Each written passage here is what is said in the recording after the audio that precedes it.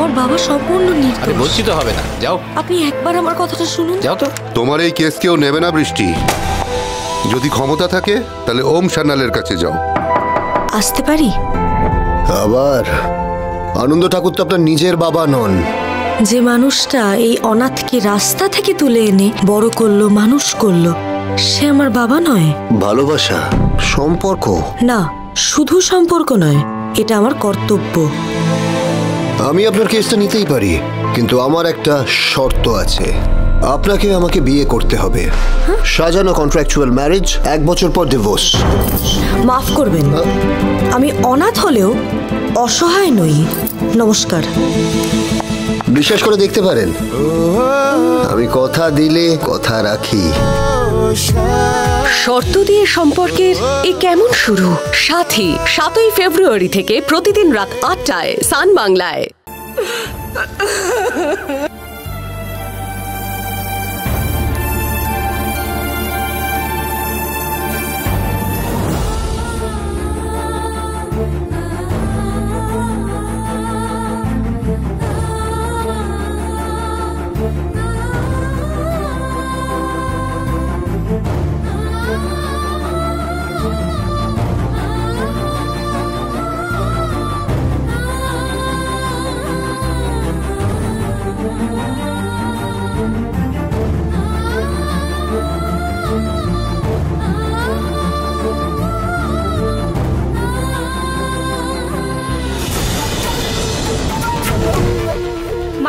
যেটা করলে সেটা কিন্তু একদম ঠিক করলে না।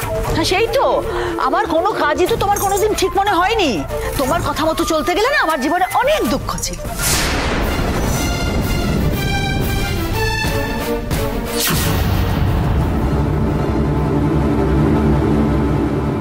দাঁড়াও মা, মধুজা, মা। কি হয়েছে আদি? ওকে এক্ষুনি এই বাড়ি থেকে বেরিয়ে যেতে বলো। ওকে বাড়ি থেকে বেরিয়ে যেতে বলো মানে? মানে ও আর এই বাড়িতে থাকবে না। আমি জীবনে কারোর কাছে কোনোদিন মাথা নিচু করিনি, কিন্তু কালকে জীবনে প্রথমবার ওর জন্য অতগুলো মানুষের সামনে আমাকে মাথা নিচু করতে হয়েছে। শব্দ সুর। বাবা আমি মানছি আমি যেটা করেছি ভুল করেছি, কিন্তু আমাকে তুমি বাড়ি থেকে বের করে দিও না, আমাকে ক্ষমা করে দাও। ক্ষমা? তোকে ক্ষমা করে দেওয়ার কোনো প্রশ্নই ওঠে না। তুই শুধু ভুল করিসনি, তুই আমাকে ঠকিয়েছিস প্রীতি। তুই এত বড় ঘটনাটা আমার কাছ থেকে লুকিয়ে রেখেছিস। আমি তোকে কতটা ভালোবাসতাম সেটা আশা করি তোকে বলে বোঝাতে হবে না, কিন্তু তারপরেও তুই আমাকে ঠকিয়েছিস, এটা আমি ভাবতেও পারছি না।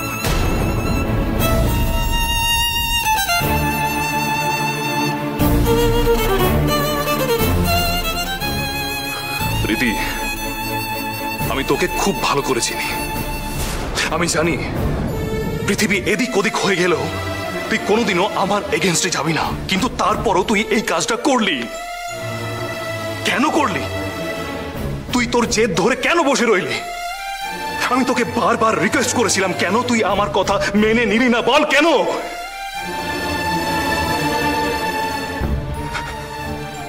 এটা আমি বিশ্বাস করতে পারছি না। এটা তোর প্ল্যান হতেই পারে না, এটা অন্য কারো প্ল্যান, অন্য কারোর কথাই তুই এটা করেছিস। বল এর পেছনে কে আছে, এর পেছনে কার হাত আছে বল। না বাবা, কেউ নেই। মানতে পারলাম না, এটা আমি বিশ্বাস করতে পারলাম না। বাবা তুমি বিশ্বাস করো, আমি কারোর কথায় কিচ্ছু করিনি। না, এটা সত্যি হতে পারে না, হতে পারেই না। এটা যদি সত্যি হয় তাহলে তুই এতদিনে আমাকে এটা বলে দিতিস, আমাকে তুই বলিসনি। কাবেরী যেদিন প্রথম তোর আর সমুদ্রের সম্পর্কের ব্যাপারটা আমাকে জানালো, সেদিনও তুই বলতে পারতিস, আমাকে বলিসনি কেন? যেদিন আমি সমুদ্রের বাড়িতে সমুদ্রের মায়ের সাথে এই বিষয়ে কথা বলতে গেছিলাম, তারপরেও তুই আমাকে জানাতে পারতিস, তুই জানাসনি কেন? তুই আমাকে কয়েকবার বলেছিলি যে সমুদ্রকে তুই বিয়ে করতে চাস না, কিন্তু কেন তার কারণটা তুই আমাকে জানাসনি কেন? আশা করি তোর খুব ভালো করে মনে আছে, কয়েক মাস আগে তুই সমুদ্রের জন্যই হাত কেটে সুইসাইড অ্যাটেম্প করেছিলি। তারপরেও আমি কি করে বিশ্বাস করে নেব যে তুই সমুদ্রকে ছাড়া অন্য কোনো ছেলেকে ভালোবাসিস? তাছাড়া তোর বিয়ের অ্যারেঞ্জমেন্টের সময় তুই আমাকে বলতে পারতিস, তুই বলিসনি। এরকম হাজার হাজার উদাহরণ তোকে আমি দিতে পারি। তুই কি ভেবেছিলি তুই এতদিন ধরে যা বলেছিস যা করেছিস সবটাই নাটক? এটা আমাদের বিশ্বাস করতে হবে? তোর চাল চলন হাব ভাব দেখে আমাদের মনের মধ্যে একটুকুও সন্দেহ জাগেনি। আমরা ভাবতেও পারিনি তুই এত বড় একটা ঘটনা নিজের মধ্যে চেপে রেখেছিস। এটা তোর প্ল্যান হতেই পারে না, এটা তুই বলতেই পারিস না। আমি তোকে খুব ভালো করে চিনি, তুই আমার কোনোদিনও কোনো ক্ষতি করতেই পারিস না। এটা তুই করিসনি প্রীতি। আমাকে সত্যি করে বল, এর পেছনে কার হাত আছে, এর পেছনে কে আছে, বল আমাকে। বাবা বিশ্বাস করো, আমি সত্যি রাহুলকে খুব ভালোবাসি। না, এটা সত্যি নয়। তুই যদি সত্যি ওই ছেলেটাকে ভালোবেসে থাকিস তাহলে ব্যাপারটাকে এত দূর গড়াতে দিতিস না। বিয়ের অ্যারেঞ্জমেন্টের সময়ও তুই আমাকে বলতে পারতিস, তুই বলিসনি। আমি তোকে খুব ভালো করে চিনি প্রীতি, তুই আমাকে কষ্ট দিতেই পারিস না। আমার কাছে কিছু লুকোস না প্রীতি, সত্যিটা স্বীকার কর। আমি কিভাবে বললে তুমি বিশ্বাস করবে বলো? আমি কারোর জন্য কিচ্ছু করিনি, আমি তোমার থেকে কিছু লুকাচ্ছি না। আমি বিশ্বাস করি না। বাবা প্লিজ।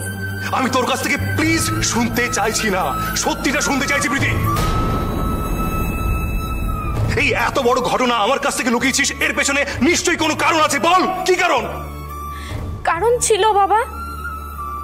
কি? ভয়। কারণ রাহুলের ব্যাপারটা তুমি জানতে পারলে তুমি কিভাবে রিঅ্যাক্ট করবে সেটা ভেবে আমি ভয় পেয়েছিলাম। আর আমি অনেকবার তোমাকে সত্যিটা জানাতে চেয়েছিলাম, কিন্তু সাহস করে উঠতে পারিনি। তুই সাহস করে উঠতে পারিসনি প্রীতি, তুই? আনবিলিভেবল। ওই মেয়েটাকে যতবার বকেছি ততবার তুই আমার সামনে দাঁড়িয়ে আমার চোখে চোখ রেখে কথা বলেছিস, আর তুই কিনা বলছিস সাহস করে উঠতে পারিসনি। প্রীতি, তুই ওই মেয়েটার জন্য আমার সাথে তর্ক করেছিস, ঝগড়া করেছিস আমার সাথে। সেই তুই কিনা তোর ভালোবাসার কথাটা আমাকে জানাতে পারিসনি ভয়ে। এটা আমাকে বিশ্বাস করতে হবে। আমি তোকে খুব ভালো করে চিনি। তুই লুকিয়ে কাজ করার মতো মেয়েই নোস। তুই আমার সাথে কোনোদিন চিট করতে পারিস না, সেই তুই কিনা আমার সাথে চিট করেছিস। আমি জানতে চাই এই এত বড় ঘটনাটা আমার কাছ থেকে তুই লুকিয়ে রেখেছিস, তার কারণটা আমি জানতে চাই। বল কারণটা কি? কারণটা তো আমি তোমাকে বললাম বাবা, আমি রাহুলকে ভালোবাসি আর আমি ওকেই বিয়ে করতে চাই। এটা ছাড়া আর কোনো কারণ নেই। আমি এতবার তোকে জিজ্ঞেস করলাম, তারপরও তুই আমাকে সত্যিটা জানালি না। আমি এক্সপেক্ট করেছিলাম এই ঘটনাটা তুই আমার সাথে অন্তত শেয়ার করবি।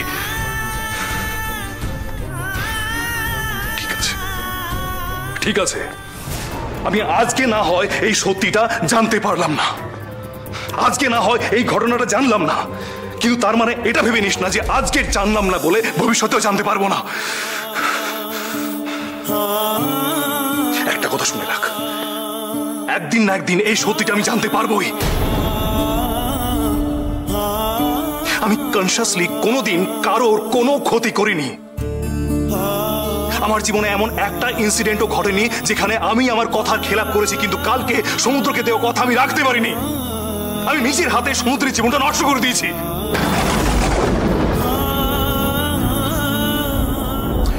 আমি তোকে আর একটা কথা বলতে চাই না, কিন্তু যে কথাটা বলবো তুই মাথায় রাখিস যে কালকে এই ঘটনাটা না করলেও পারতিস। যে মেয়েটাকে আমি পছন্দ করি না, যাকে আমি দু চোখে সহ্য করতে পারি না, তার সাথে প্রীতি তুই যেটা করেছিস তারপর তোর সাথে আর কথা বলতে ইচ্ছে করছে না। তোর মুখের দিকে তাকাতেও ইচ্ছে করছে না। আমি এটা করতে চাইছি না প্রীতি। আমি চাইছি তোকে বিশ্বাস করতে, আমি চাইছি তোকে ক্ষমা করে দিতে, কিন্তু আমার ব্রেন আমাকে সেটা করতে বারবার আটকাচ্ছে।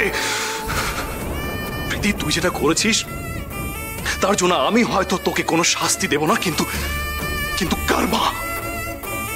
কার্মা বলে যদি কিছু থেকে থাকে তাহলে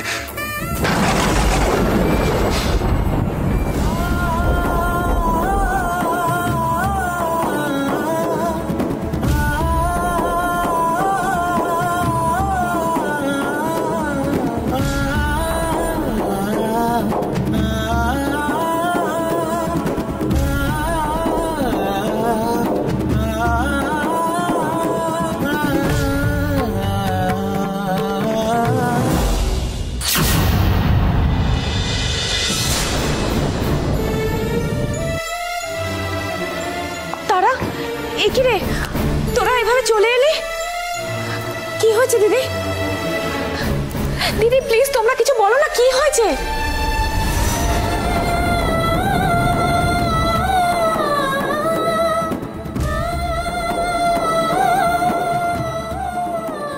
এবি আমি মানি না, এবারের বউ হওয়ার কোনো যোগ্যতা এ মেয়ের নেই। বেরিয়ে যা, আমার বাড়ি থেকে বেরিয়ে যা।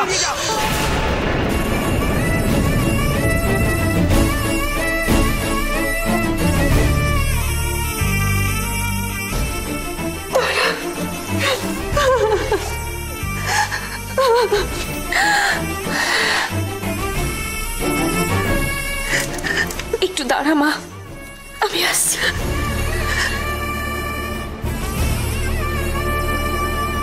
ভগবান একটা মেয়ের কপালে আর কত দুঃখ লিখেছে কে জানে বাবা।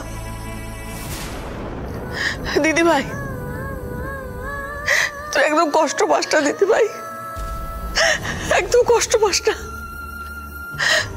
এর থেকে বেশি আমি আর তোকে কি বলবো।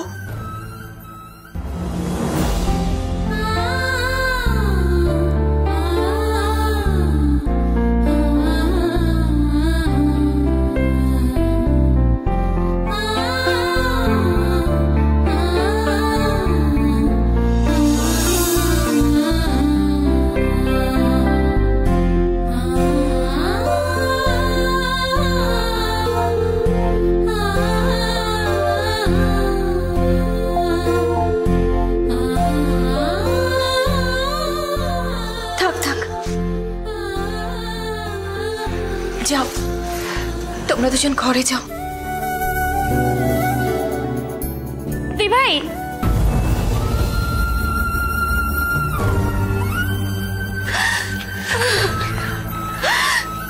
দি ভাই আমি সব শুনেছি।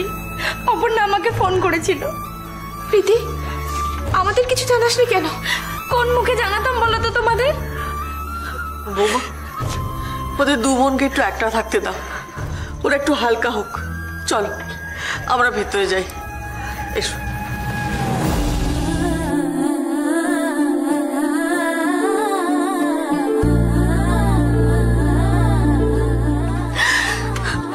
দি ভাই আমি সত্যি খুব খুশি হয়েছি। তুই খুশি হলেও প্রীতি আমার মন কিন্তু একদম সায় দিচ্ছে না। এখন এসব ছাড় তো দি ভাই, যা হয়েছে সব ভালোর জন্যই হয়েছে। এত কিছুর পর তুই আর স্যাম যে আবার এক হয়েছিস, এটা ভেবেই আমার শান্তি লাগছে। দেখবি তোরা দুজন একসাথে খুব সুখে থাকবি, ভালো থাকবি। আমি ভাবতে পারিনি প্রীতি তুই এতটা বড় হয়ে গেছিস। আমি বিশ্বাস করতে পারছি না তুই আমাকে আর স্যামকে মেলানোর জন্য এতটা ভেবেছিস। কিন্তু বাবা তো তোর উপর খুব রেগে আছে বল। সে তো রাখবেই, কিন্তু বাবা রেগে যাবে বলে আমি তো আমার দিভাইয়ের সাথে এত বড় অন্যায় করতে পারি না বল। আমার ভালোবাসার কথা ভেবে তুই বাবার কাছে খারাপ হয়ে গেলি। খুব দরকার ছিল প্রীতি এই পাকামিটা করার। হ্যাঁ দরকার ছিল, আমার কাছে তোর ভালো থাকাটা খুব ইম্পর্টেন্ট। ছোটবেলা থেকে ভালোবাসা কি জিনিস সেটা তুই জানিস না, আর আমি তো জানি স্যাম তোকে কতটা ভালোবাসে। তোরা দুজনে একসাথে খুব ভালো থাকবি, আমি এটাই চাই। কিন্তু আমার খুব ভয় করছে প্রীতি। তুই এখন এসব বন্ধ কর তো। দেখ যা হয়ে গেছে ভালোর জন্যই হয়েছে, আর যা হবে সেটাও ভালোর জন্যই হবে। আমি যতটা পারি ততটা করেছি, আর বাবাকে নিয়ে তুই এত ভাবিস না। আজ না হোক কাল আমি বাবাকে ঠিক বুঝিয়ে দেব। এখন তো নতুন বিয়ে হয়েছে, তুই এনজয় কর। আমি সব সময় তোদের সাথে আছি। আমি জানি অনেক ভাগ্য করে আমি তোর মতো বোন পেয়েছি, কিন্তু আমি যে তোর জন্য কিছুই করতে পারলাম না। তুই আমার জন্য অনেক করেছিস, আর এখন এসব হিসাব নিকাশ করতে বসলি নাকি?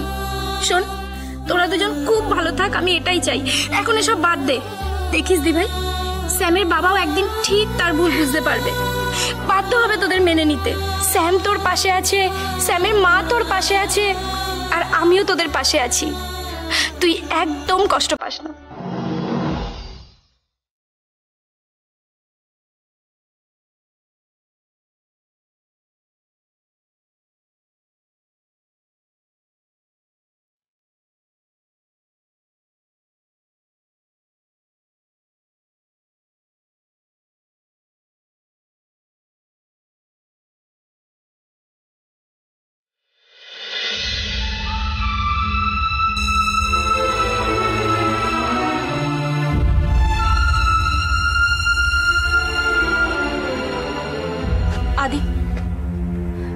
আদি এখনো মন খারাপ করে থাকবে? তারা সমুদ্র এসেছে, ওরা দিদিকে প্রণাম করবে। আদি তুমিও চলো না। বিয়ের আগে বাড়ি থেকে বেরোনোর সময় আমি আবেরির সঙ্গে কথা বলেছিলাম, কিন্তু আবেরি আমার কোনো কথা শুনলো না। এত বছর ধরে আমি আবেরির কাছে যা চেয়েছি ও তাই দিয়েছে, কিন্তু জীবনে প্রথমবার মধুজা ও কেন আমার কথা শুনলো না? আদি আমি বুঝতে পেরে গেছি আবেরি আমার কোনো কথা কেন শুনলো না। আমি বুঝতে পেরেছি কেন? কারণ প্রীতি আবেরির মেয়ে নয়,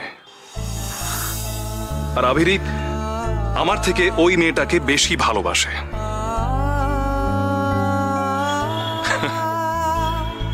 আবেরি তো এখন আমার পাশে নেই, ও যতদিন আমার পাশে ছিল আমি ওর কাছ থেকে যা চেয়েছি ও এক কথায় রাজি হয়ে গেছে, কিন্তু জীবনে প্রথমবার ও আমার কথা শুনলো না। আদি তুমি কেন এরকম ভাবছো বলে তো?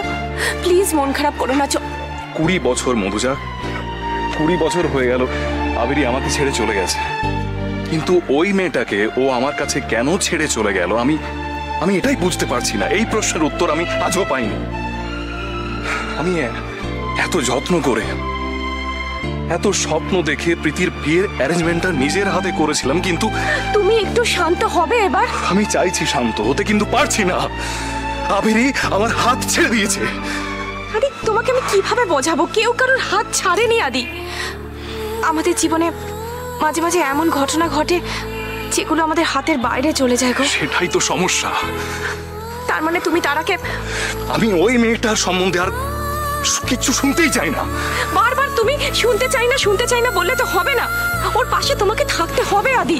কেন থাকবো মধুজা? আমি তোমাকে কতবার বলেছি যে ওই মেয়েটার জন্য যদি কোনোদিন কিচ্ছু করি তাহলে সেটা ওর জীবনের শেষ কাজ হবে। তবু তোর ভাগ্য ভালো যে আমি বাধ্য হয়েই নিজে দাঁড়িয়ে থেকে ওর বিয়ে দিয়েছি, আর সেটা শুধুমাত্র করেছি সমুদ্রের মুখের দিকে তাকিয়ে। যা হয়ে গেছে, কিন্তু ওর জন্য আমি আর কিচ্ছু করতে পারবো না। আচ্ছা ঠিক আছে, তার জন্য তোমাকে কিচ্ছু করতে হবে না। তুমি সমুদ্রের মুখের দিকে তাকিয়েই ঘরের ভেতরে চলো। আমি পারবো না, আমি আর কিচ্ছু করতে পারবো না। দেখো, সমুদ্রকে আমি ভালোবাসতাম আর চিরকাল ভালোবেসে যাব, কিন্তু তার জন্য ওই মেয়েটাকে আমি মেনে নিতে পারছি না। আমি পারবো না, আমি আর কিচ্ছু করতে পারবো না। দেখো, সমুদ্রকে আমি ভালোবাসতাম আর চিরকাল ভালোবেসে যাব, কিন্তু তার জন্য ওই মেয়েটাকে আমি মেনে নিতে পারছি না। আর আভেরির সাথেও আমার কোনো কথা নেই। তোমাদের যেটা ঠিক মনে হচ্ছে সেটা করো, আমি তোমাদের কোনো কাজে বাধা দেব না, কিন্তু আমি এসবে নেই। সবসময় আমি এসবের মধ্যে নেই বললে তো চলবে না। মধুজা, আমি একটু একা থাকতে চাইছি, প্লিজ আমাকে ডিস্টার্ব করো না। আমার কথাটা তুমি একটু... I beg of you Madhuja, please.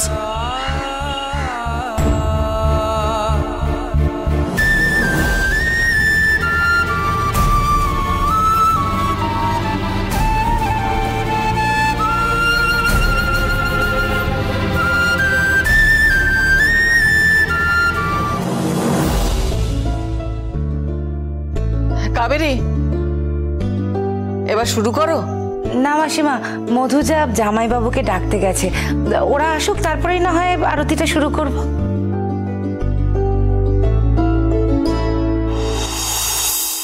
বৌমা, আদি এলো না? না মা, ও আসবে না। আসবে না মানে? এই সময় তো আমাদের পুরো পরিবারের একসাথে থাকা উচিত মধুজা। জামাইবাবু তো এই পরিবারের মাথা, আর উনি না এলে তো... আমি কি করব বলো দিদি? আমি তো ওকে অনেক করে বোঝালাম, তুমি তো ওকে চেনো, ও আসবে না। যাকে ছেড়ে দাও না, ও না আসে নাই আসুক। আদি খুব কষ্ট পেয়েছে, আর কষ্ট পাওয়াটা স্বাভাবিক। আচ্ছা, আরতি কি তুমি করবে? না না মা, দিদি করুক না। আমাদের সন্ধ্যা তারা, তুই আমাদের নতুন ভোর, স্বপ্নে আশায় বড় হবি তুই, নিজে লিখবি গল্প তোর। তুই আমাদের নয়নতারা, তুই আমাদের প্রাণ। অফারটি শুধুমাত্র ভারত এবং বাংলাদেশের দর্শকদের জন্য প্রযোজ্য।